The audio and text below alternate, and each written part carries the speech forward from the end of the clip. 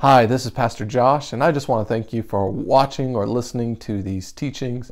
Our hope is that through these teachings that you would learn more about God and grow closer to Him in relationship. But we also hope that these would be an additional teaching to what you already receive in your church home. If you don't have a church home, we would love to have you here at Cornerstone.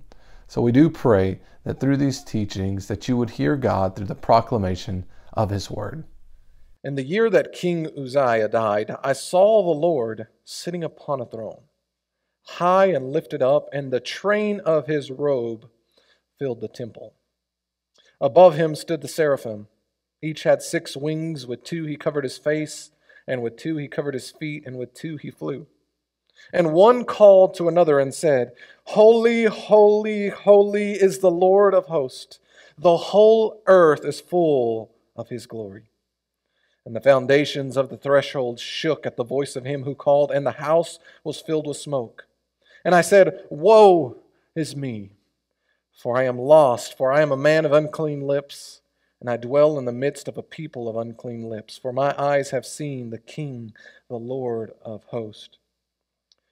Then one of the seraphim flew to me, having in his hand a burning coal that he had taken with tongs from the altar. And he touched my mouth and said, Behold, this has touched your lips. Your guilt is taken away, and your sin atoned for. And so we're not going to look at every single verse here that we've read. We're going to look at one specifically. So turn your attention back to verse 3, will you? Because I want to kind of highlight this one. These are the seraphim, these angelic beings. Now you just call them angels, but there's a specific type here called seraphim. And so they have 6 wings, 2 they're flying, 2 covered their face, 2 covered their feet. And one of these seraphim said to the other seraphim in verse 3, Holy, holy, holy is the Lord, that's capital Lord, so that's Yahweh, that is God Himself of hosts. The whole earth is full of His glory. And so 3 times we have the word holy. We're going to be discussing and sharing what does it mean for God to be holy. Holy, holy, holy. Our culture today has brought this word back into existence. It's kind of disappeared. That word holy disappeared for a while. Not many people used it. Now today, our culture has started to use this term, but because of some popular people putting it in their songs. Okay?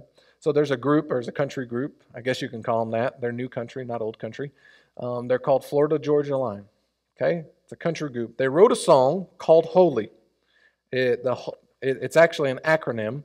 High is the H, on is the O, L is loving, and then the Y is you. So it's an acronym, High on Loving You. It's a country song, Florida Georgia Line, but obviously you see the play on words. It's holy. They're talking about holy. Let me read to you some of the words in which they say in their song. This was a song that came out in 2016, and by the second week, it moved from the 39th most popular song to the number 1 song here in America. Okay, so that tells you how fast it jumped. In 1 week, it jumped from 39 to number 1, and this is a verse and a chorus of this song. Now, I'm not going to sing it for you, okay, because I don't have Florida Georgia Line voice. I'll just read it to you. But it says this, I couldn't find a day I didn't feel alone. I never meant to cry, I started losing hope. But somehow, baby, you broke through and saved me. You're an angel. Tell me you're never leaving, because you're the first thing I know I can believe in. You're holy, holy, holy, holy. I'm high on loving you, high on loving you. You're holy, holy, holy, holy. I'm high on loving you, high on loving you. Okay? Number 1 song, just so you know. If you listen to it, Florida Georgia Line, they can sing. They got some good voices. The musical part of the song sounds good. If you listen to it, it's very catchy. Neat little song. They use the term holy, referring to a woman, and you know the word high as when you get on drugs and you feel this experiential high, and they're relating that this girl, this individual, that they have that sort, when they see her, when they're around her, they get high, and they're high on loving them. They just want to love this girl more and more and more, and so they call her holy, holy, holy, holy, holy, because they're high on loving her. Number one song in America. Moved from 39 to number one like that.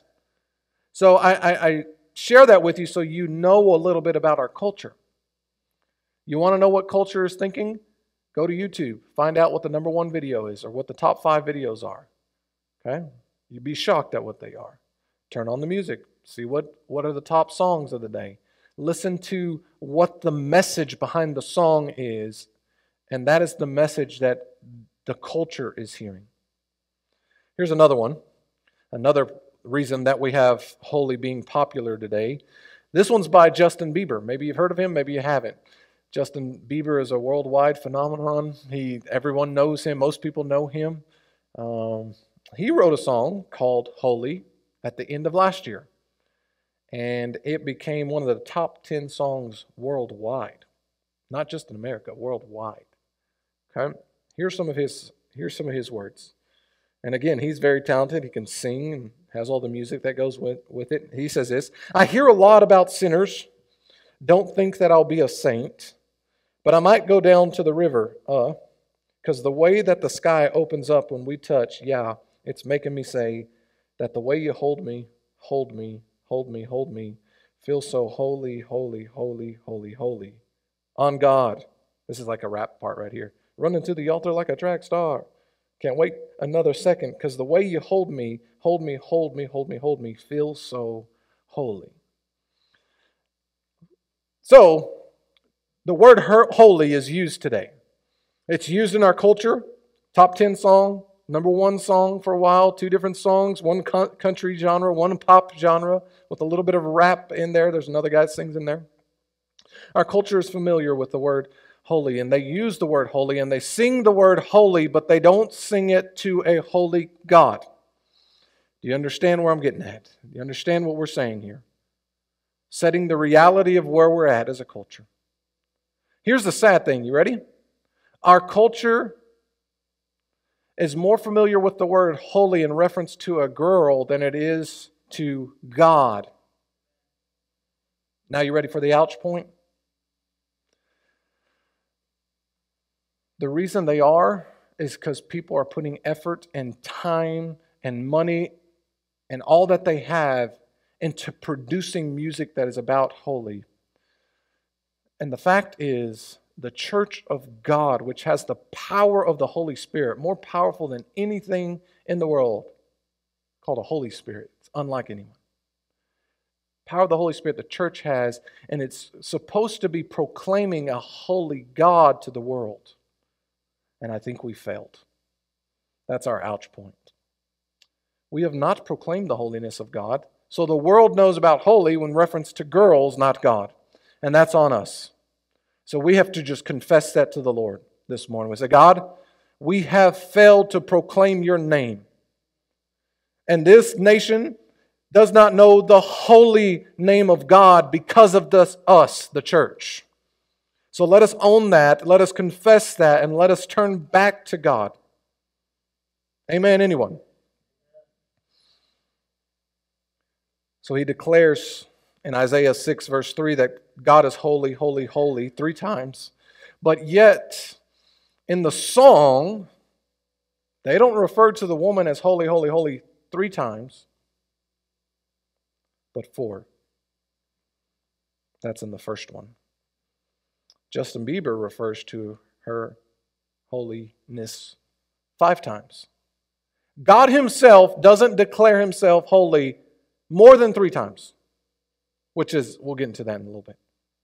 But the world declares this relationship or these women holy 4 or 5 times, more than God would even use. That's where we're at as a culture, and we can say, oh, the culture's bad, but the culture is that way because the church has not been responsible in what God has declared us to do. So we have to own it. So what does holy mean, y'all? Because we're getting mixed terms. High on loving you? What does it mean? What does it mean that God is holy? He reveals it to us in His Word. When you open up, if you have a concordance, it's basically like It just looks up every word that's used, and it shows you where it's used and how many times it's used. I have one online. I use my software one, so I just type in the word. So this week I typed in the word holy, popped up all these verses, and every time that it's used over 600 times in the Bible, the word holy. 600 times. So imagine trying to read through all those verses. That's a lot of verses, right? When you look at that word, it basically comes down to two different definitions, which they're combined. But number one, the word means set apart. It means different. It means distinct. It means unique. It means special, not ordinary. That's what the word means. The second use of the word is referring to God, and that God is morally perfect, that there is none like Him, that He is above and beyond all else morally. He is pure. Those are the two uses. So let's look at this first one of the word holy, just meaning set apart. And I want to give you this example here. Some of y'all grew up in the generation that had china in their house, okay? Not made in China, not those sorts of things. China, the dinnerware, the dishware, or however you want to call it. The fancy plates and the bowls and the cups that would go in a china cabinet, right? And so you'd walk in and you would just see these dishes and bowls in a glass cabinet. Now, if you grew up with that, you knew that this was not to be used every day. This was a special type of plate and a special type of bowl. You don't just pour your cereal into this bowl. Mom will slap you upside the head, right? This china, you knew that if you walked into the room, the table was set and the china was out of the china cabinet and placed on the table, that something special was happening in your household. You knew that just by that. You knew someone special was coming over, or this was a special circumstance or a celebration that they were having, because you did not, they call it, break out the china, get it out of the cupboard or whatever, for ordinary use. For breakfast cereal, you don't do that. But for special use. This is how the word holy is used in the Scripture. It is used in reference to items or objects or people or places that are set apart for special use, not for ordinary use. They are distinct. They're not like anything else. And when you see them, just like when you see the table with china on it, you know something special is happening, everyone. That's how that word is used. It's used of clothing. In Exodus 28:4, it says this: "These are the garments," okay, "which they shall make, a breastplate and an ephod and a robe and a broidered coat, a mitre and a girdle, and they shall make holy garments." These are special clothes set apart for special purposes. Holy garments for Aaron, your brother, and his sons, that he may minister unto me, that's God, in the priest office. So you see the word holy applied to clothing that God has set apart for a special use, a special purpose. In Genesis chapter 12, you find out that there is a land that is holy. It says this: "Now the Lord said to Abram, go from your country and your kindred and your father's house to the land that I will show you. I will make of you a great nation. I will bless you and make your name great so that you will be a blessing. I will bless those who bless you, and him who dishonors you I will curse. And in you all the families of the earth shall be blessed." So there is literal ground, y'all. Dirt, grass, rocks, mountains, rivers, that is holy, like China. It is set apart. It is used for a special purpose. It was the people of Israel. God was bringing them. He's saying, you are a special people. This is a special land. And when other people come here, they need to know this is not ordinary land. This is my land where I'm at. In Exodus 3:5, he tells Moses here, do not come any closer. Okay, Moses sees the burning bush. And so imagine this is a bush over there. Moses come and God says, don't come any closer. So Moses stops. He says this: God said, take off your sandals, for the place where you are standing is holy ground. Now this is a set apart dirt and land because the presence of God is here. It says this was normal dirt, and now Now Moses or God shows up, and now it's become holy. And he says, if you get too close, you're going to die. So he says, stop. Now take off your sandals, because this is a special place. You don't walk on this ground like you walk on every other ground.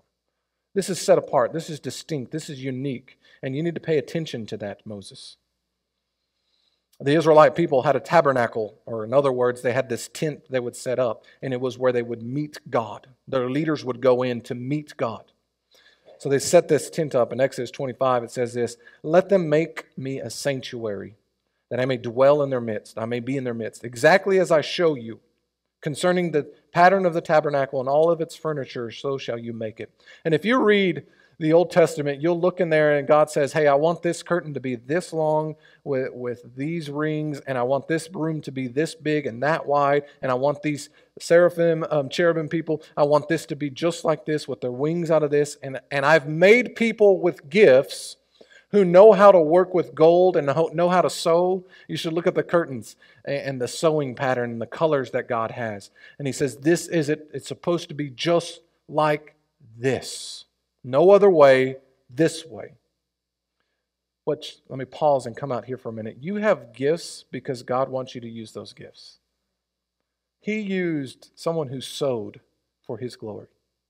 He used the carpenter for His glory. He used the traveler who would go and get the wood and bring it back. So we all have gifts for the glory of God that He's given us that we need to use for His glory. He's very specific here. So do y'all not think that, just so you know, if God was that specific about His tabernacle and His people and His land, do you not think that He is that specific and detailed about, watch here, His church? You and I, how we're to do things when we gather, why we gather, when we gather, what we're called to do. We don't get the freedom to just say, you know, God, this is your pattern of curtain in the tabernacle. I don't like it. None of the sewers said that. They did what God told them to do. If they didn't, they'd be kicked out. It's the same with a church, with us as a family. We need to be about what God is about, which means we need to know His Word. If you don't know His Word, you won't know who He is. Here we go. We'll keep on going. He says of a mount in Exodus 34:3, no one else may come with you, Moses. In fact, no one is to appear anywhere on the mountain. Watch this, y'all. Exodus 34. No one is to appear anywhere on the mountain. Do not even let the flocks or herds graze near the mountain. He says, my presence has come down on this mountain, Mount Sinai. And he says, this is a special, unique mountain. I'm going to allow you, Moses, to come up here and speak with me for the people of Israel. But do not let anybody else touch the mountain. In fact, don't even let the sheep get close to the mountain, because anything that gets here is going to die. Because I'm so set apart from you. You can't even comprehend these things. And then he says to the people of the nation, Genesis 12 and Leviticus 19, he says, speak to the entire assembly of Israel and say to them, be holy, because I, the Lord your God, am holy. So we have references to the word holy, and the reference is God setting something or some place or some people aside for a special use, for a special purpose with Him. The difference between the China cabinet and Israel, or the China cabinet and the church, or China cabinet and the Christian, or the China cabinet and just the land. The difference is, it's not merely a human setting it apart for special use. It is God Himself who sets it apart for special use. We set China apart for special use, but China isn't holy because of that. China would be holy if God said, I want you to set these plates and dinnerware aside for special use. Then we could say, this is holy China. But He doesn't. So that's the difference. Holiness applied to it is applied only when God does the work. He showed up with Moses, right? Don't get here because I am here and my presence is here. And now because I am here, this is a holy ground. We can't make ground holy. You can't do some chant. You can't do some magic to make this pulpit holy. This pulpit here would only be holy if God said, this is a holy pulpit. This piano would only be holy if God says, this is a set-apart holy piano. But He doesn't do that. So we need to recognize what is holy because of what God has set apart and what is not because of what we have. And so we have holy because God sets it apart. And here's the truth. The reason it's holy because He sets it apart is because He is holy. Isaiah 6, look at it again, verse 3. Holy, holy, holy is the Lord of hosts. The whole earth is full of His glory. God in His nature is holy. He's the only one who can set things apart which make them holy. So that's the second use of our word. And it's in reference to the purity, the moral purity, the nature of who God is. He is holy. 3 times it says it. R.C. Sproul, he wrote it this way. This is how he said it. If you want to read a book, read The Holiness of God by R.C. Sproul. Read The Holiness of God by R.C. Sproul. In this book, he references this, holy, holy, holy, and he says this. You don't see them proclaiming, love, love, love. He goes on in some of his messages to say, you don't see him saying, God is just, just, just, or righteous, righteous, righteous. In the Scripture, you see them proclaiming that God is holy, holy, holy. When it's used 3 times, it was symbolic. It was a symbol for us to recognize the emphasis that is being placed upon this word. Today we bold it, right? You just put it in bold or underline it or whatever, highlight it, and you'd say, okay, we're emphasizing God is holy. If you're sending a text, you use those GIFs and memes and emojis. You would use special ones for God. You'd say, okay, this is what we're using. It was an emphasis to understand that God is holy. And so guess what, everyone? The Word of God is before us. The Word of God is being proclaimed to you and I, which means this. We have a revelation before us today. The revelation is what? God is holy. That's the revelation that you and I have right now. So when we face God one day, and we all will face Him, whether you believe it or not, you won't be able to get out of this reality. I didn't know, God, that you were holy, because we've just been told that He's holy. So what does that mean for our lives? What are we to do? How do we need to dive into this a little bit more to understand it? There's a song by David Crowder called No One Like You. It says, there is no one like you. There has never been anyone like you. There is never, ever, ever, ever, ever been anyone like you. There is none like you. You are holy, God. That's what we're getting at. There is none like God. He is the Creator who's created us. We have life because He gives us life. But He does not need it because He has life within Himself. That's a holiness. That is a set-apartness. We have goodness because God has given us goodness. God has goodness within Himself. He does not need it. We have wisdom and knowledge and can learn because God has given us these things. But God Himself, He has all the knowledge, He has all the wisdom, He has all these things in Himself. That's what sets Him apart. He is holy. We do try to do right things, and sometimes we do wrong things. But only God is the one who only does what is right all the time, every day. That's what makes Him holy. God is holy. There is none like Him. There is none like Him. Not the greatest people that you can think of. I don't know who that is for you. Some of our people in our culture would say Gandhi is one of the best people in the world. Mother Teresa is one of the best people in the world. Oprah, maybe Ellen, these people who do good things, and that's really what it is. They either try to be peacemakers or they just give a lot. They give good gifts to people. But none of them could come up to God and be considered pure, right, good. When God shows up, their sin would be revealed. Their brokenness would be revealed. And they would be found unholy. This happens to a man in the Old Testament by the name of Uzzah, or Uzzah, however you want to pronounce his name. Uzzah was traveling with the ark, okay? If you don't know what the ark was a big box, a special box that God had made. It's called Holy Ark. And inside the ark was the Ten Commandments and the manna. You know, God fed them with manna. He said, I want you to scoop some up, put it in a jar, and then put it in the ark so that you will forever remember that I fed you in the wilderness. And so all these things, these special things are in the ark, holy things. The ark is holy itself. God says in His Word that when you travel, it's supposed to be the priests, these special people, the Levites, that take the ark, and they're supposed to carry it. They put it in the rings, and they're to carry it by hand. Well, they're moving the ark, and they didn't listen to God. They're moving it by a mule. An ox is carrying the ark on, let's say, a little trailer. And so Uzzah is right there walking, and the ark begins, because the ox hit this bump, the ark begins to shake. Now, we're not told if it's going to fall off or not. We're told it's losing its position, so we can say it was going to fall off, or it was about to fall off, or it was out of order.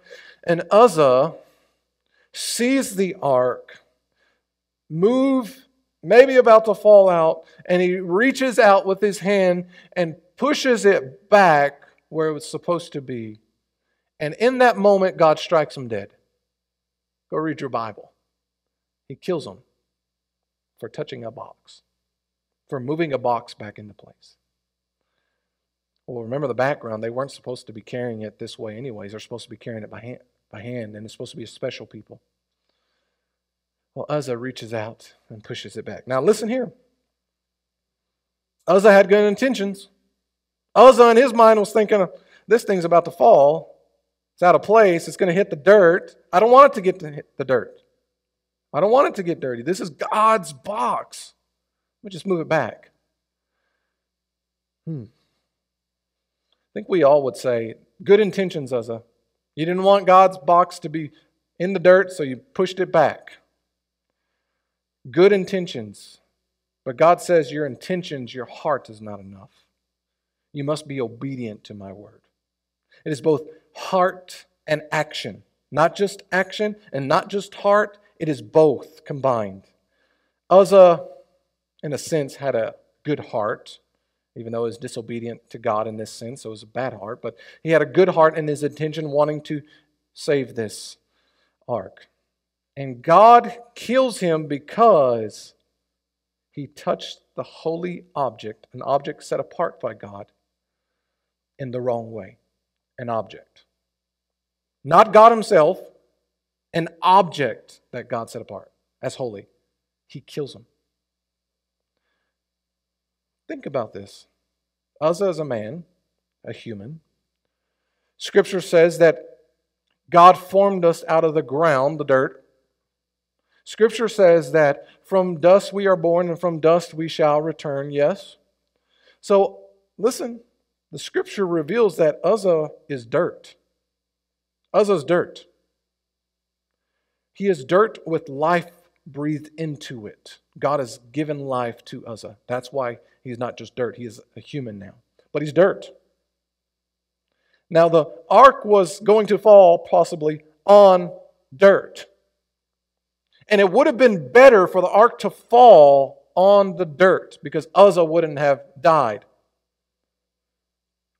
Here's the difference between Uzzah and the dirt. Listen closely. Uzzah, made from dirt, is dirty, but the dirt on the ground was not dirty. Okay? Follow with me. Uzzah, who's made from dirt, is dirty, but the dirt on the ground is not dirty. Let me explain it to you. When God created the ground and He said, dirt, you be dirt. It has been dirt and it's always been dirt. Dirt has never sinned. Dirt has never been disobedient to God. So dirt is not dirty in that sense. But Uzzah, who was created from dirt and life breathed into him, God gave him an order of life and he disobeyed, therefore becoming dirty. So the ark was dirty because Uzzah was trying to touch it. It would have been better for the ground, for it to hit the ground. Our hearts are not enough to obey the Lord. You have to be obedient to the Word.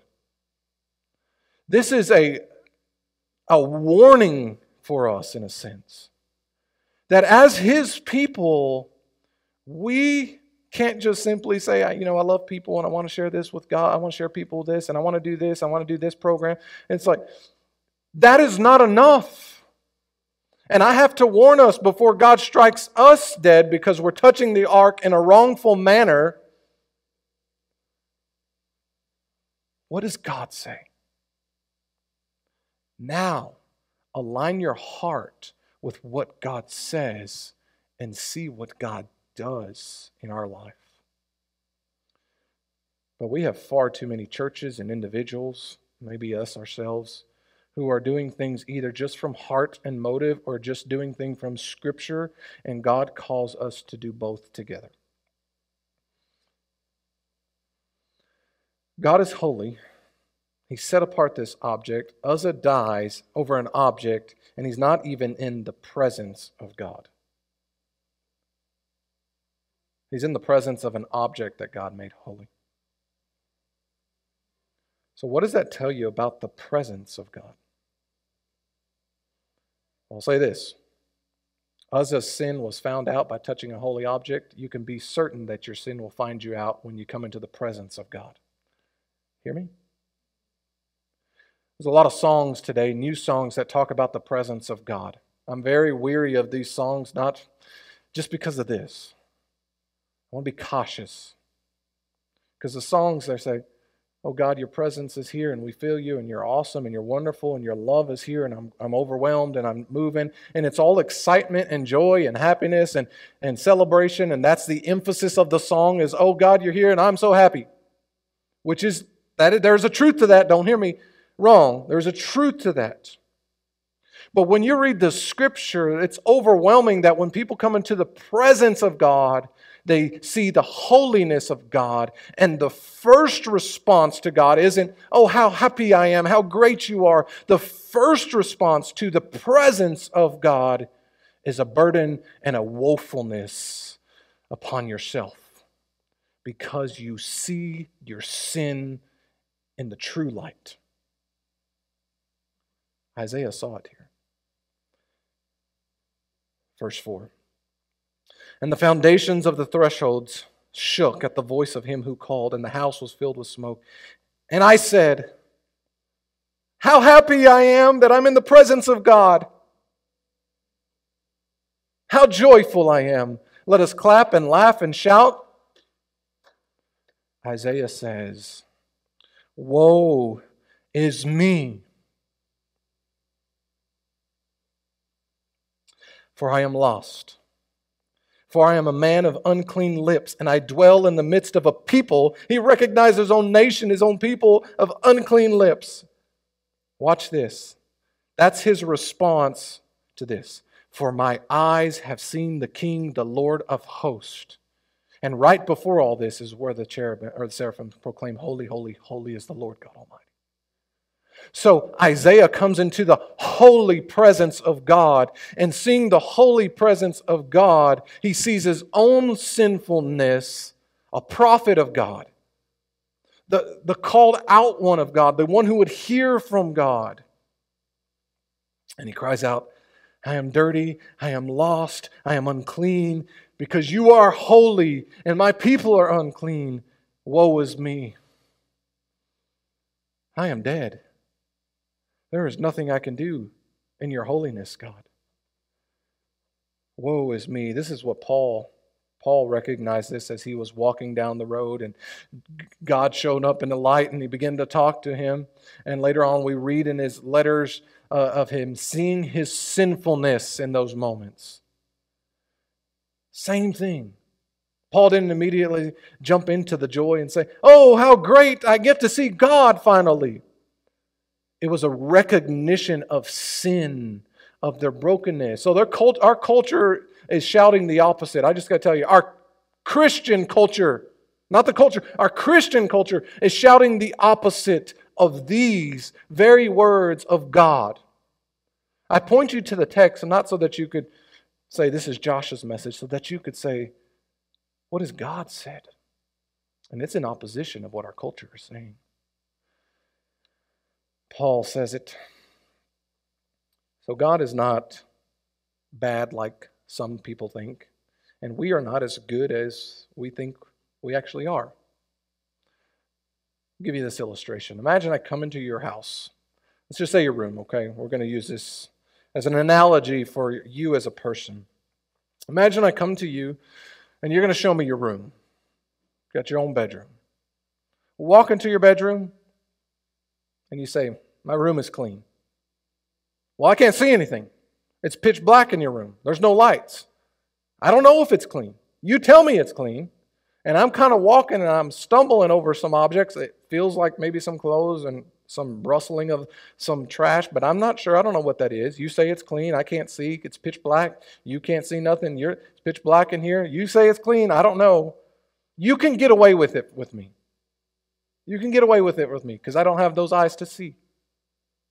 But when you bring God into the room, there's a song that says, when you walk into the room, everyone shouts and pray, all these sorts of things. We got to be cautious because when God walks into the room, it's no longer darkness because God is light. The light has come into the room and it reveals the reality of the room.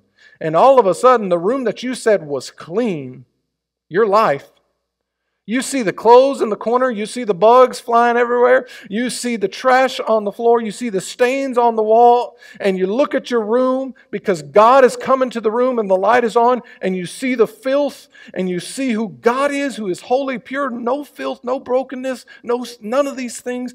And the first thing you say is what Isaiah says here. Oh, woe is me, God. I thought my room was clean, but it's not.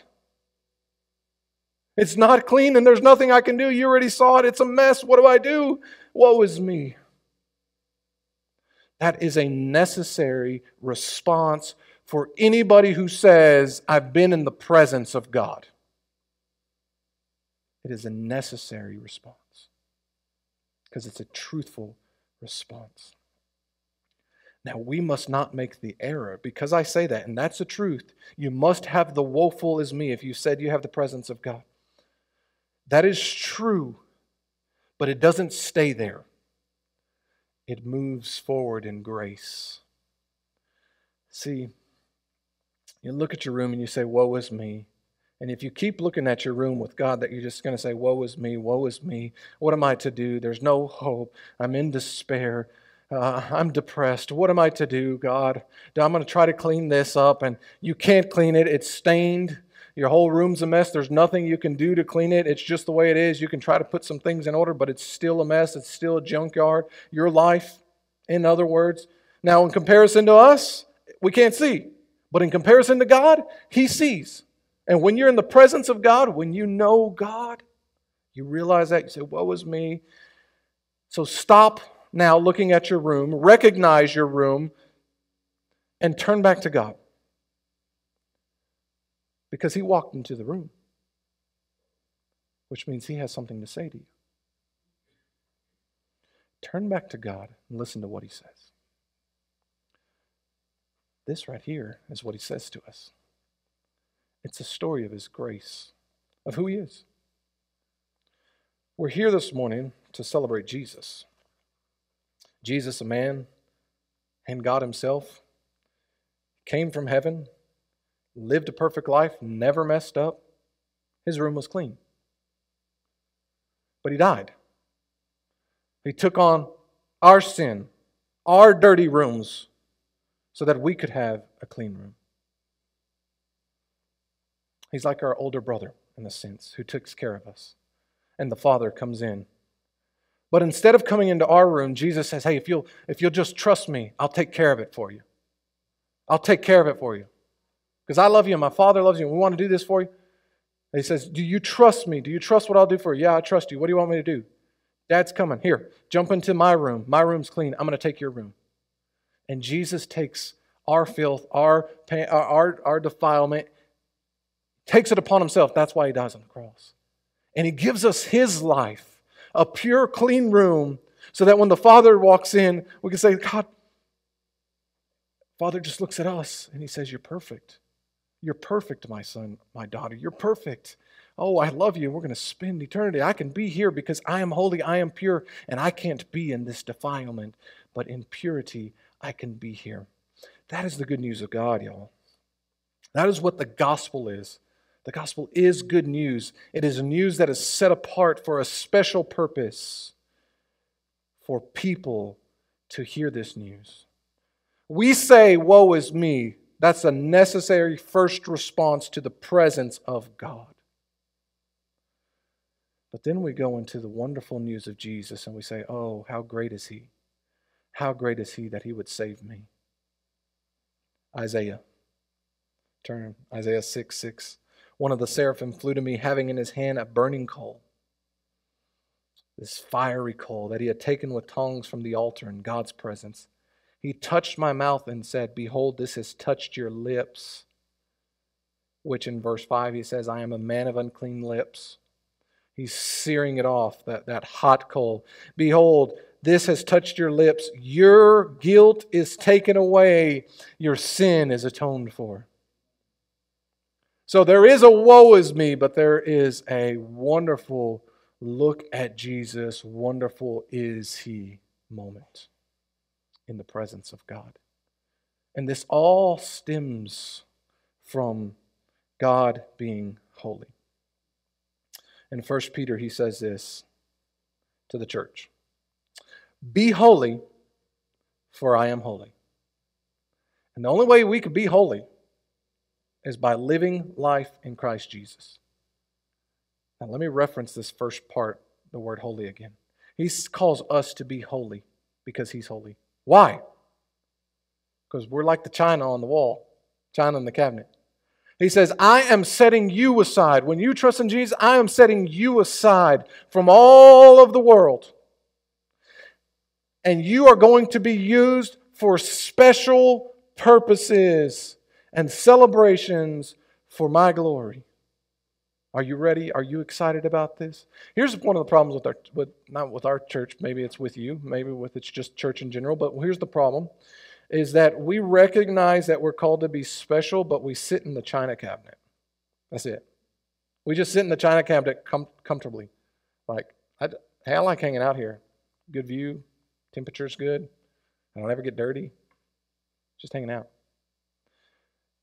The purpose of china isn't just to sit there in beauty, but to be pulled out in order to serve and bless others. You hear me?